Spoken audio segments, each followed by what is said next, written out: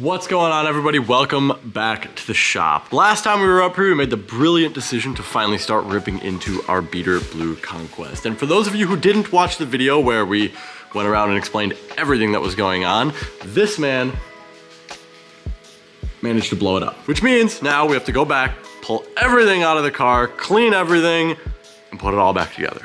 The last video, we got everything clean. We did piping, intercoolers, as many components on the engine that we could clean, we got clean. Now that all that stuff done, we're on to the phase where we're ready to actually start putting things together. We got the drivetrain in, the motor, the trans, the drive shaft is all hooked up, bolted in the car, ready to go. So today, our goal is everything around the engine. Sensors, wiring, piping, throttle body, intake, exhaust, etc. And one of the things that we actually found when we were doing our disassembly was we had a little bit of leakage through one of the seals on our throttle body, so time for a rebuild.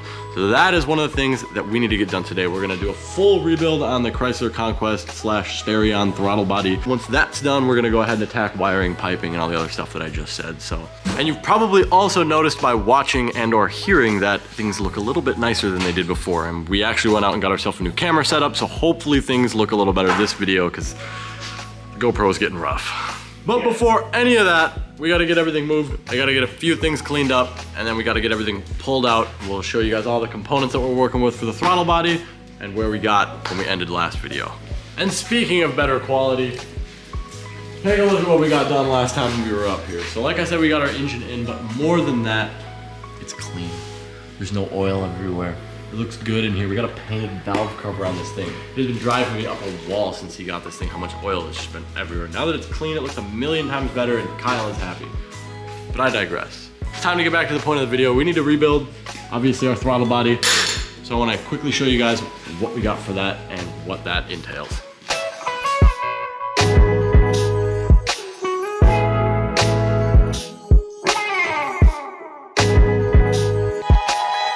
Oh, hey there, guys. Right now, what I have here is a completely blown apart throttle body and all of the assembly to go ahead and put it back together. The reason why is when I went to go ahead and remove the idle speed control motor, I was tapping on the screws and I was watching debris fall down into the intake horn. Hit on top of the throttle body and I'm like, all right, screw it. This whole thing's got to come out. As I was breaking it down, I started to notice certain things such as bad shaft seals, right?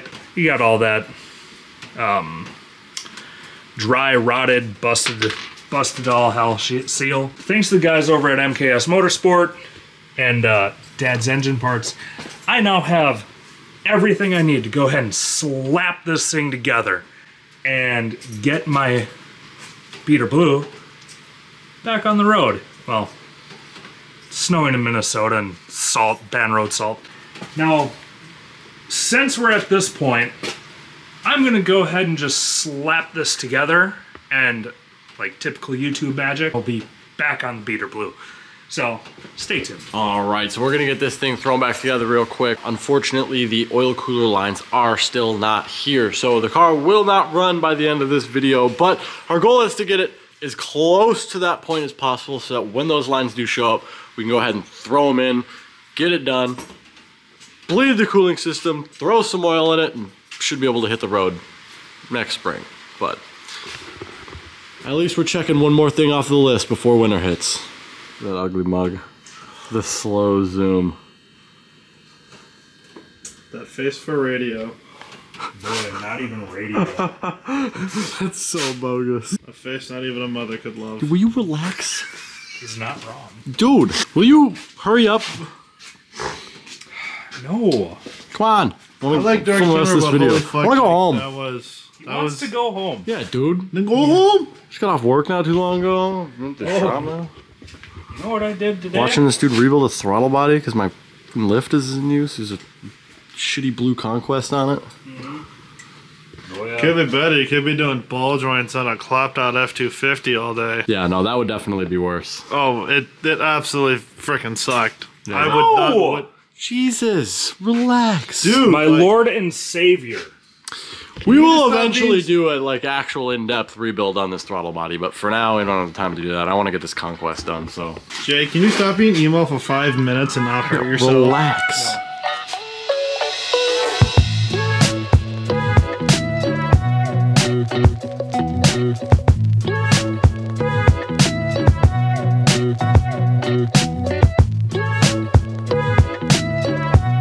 I got cherry syrup.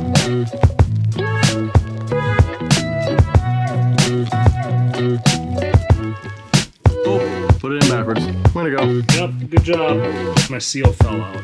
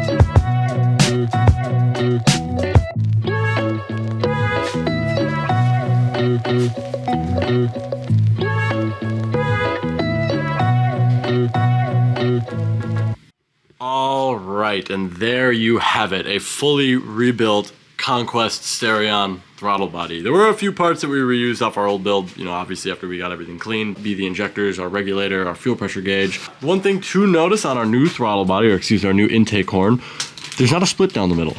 The factory one, if you will, has a little split down the middle and a ton of extra casting that just realistically doesn't need to be there. So on our new one, we got rid of it all the extra casting, little split, gone.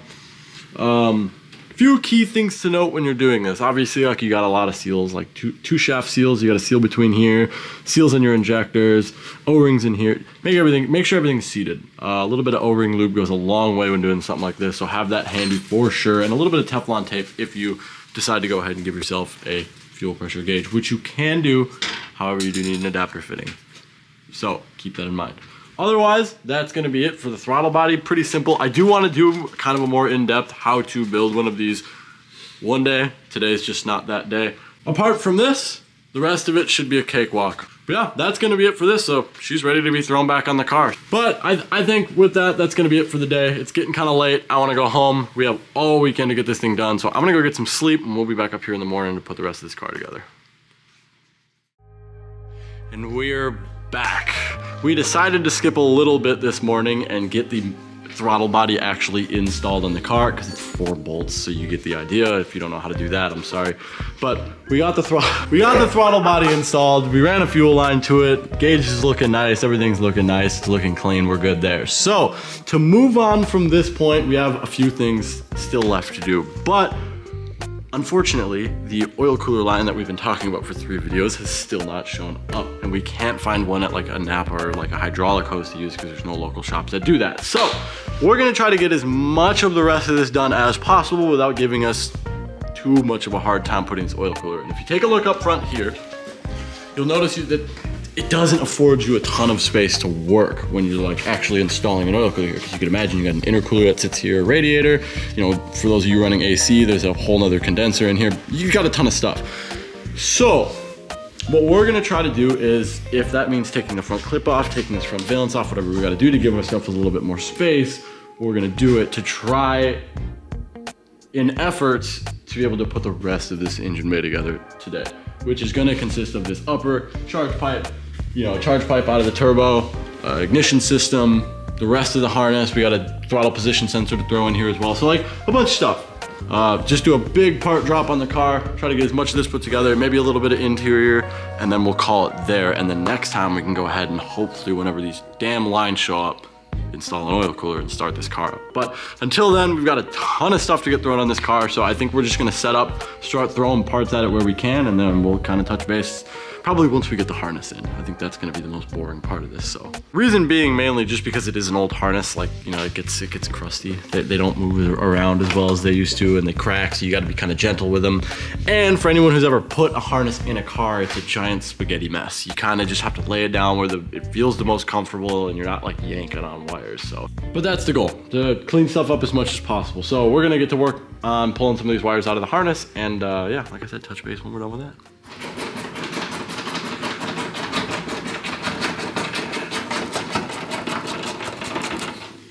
Okay. So, we're taking the front valence off. As we were doing the harness, found ourselves leaning in the car a lot. Not a ton of support under this, so better to take it off before it straightens out.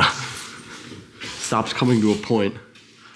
Bent, totaled, broken. Can't f that piece up. Oh, that's going the wrong way. Remember, lefty loosey, righty tighty.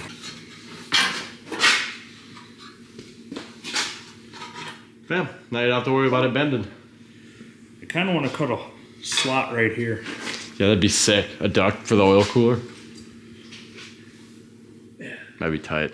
You know. I can't breathe in the shop because there's just mic in the air. Mike has a tendency to blow his O-ring to the point of... Oh, and you don't either? I do not. Yes, you do. You Oh my god, it smells like poop in here. Now, this is definitely not the cleanest job in the world, but like this is the reason why you want to go through your harnesses before throwing stuff back together. So, I mean, sometimes you find stuff like this where you have little pinches where it's good to, you know, replace the wires.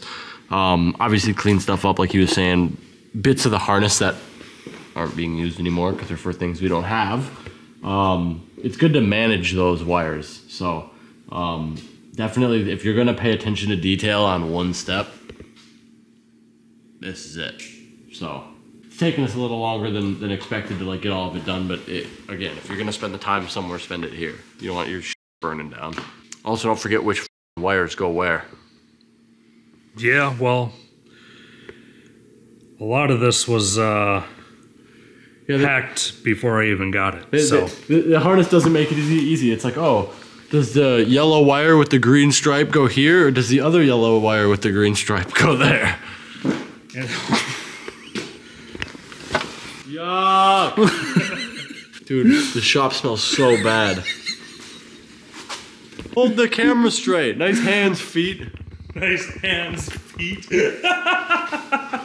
Alright, just a few more fixes and a little bit more tape, and we should be good to throw this in. Yeah, something like that. Hey man, beater blue doesn't need the best, she just needs to work. You're right.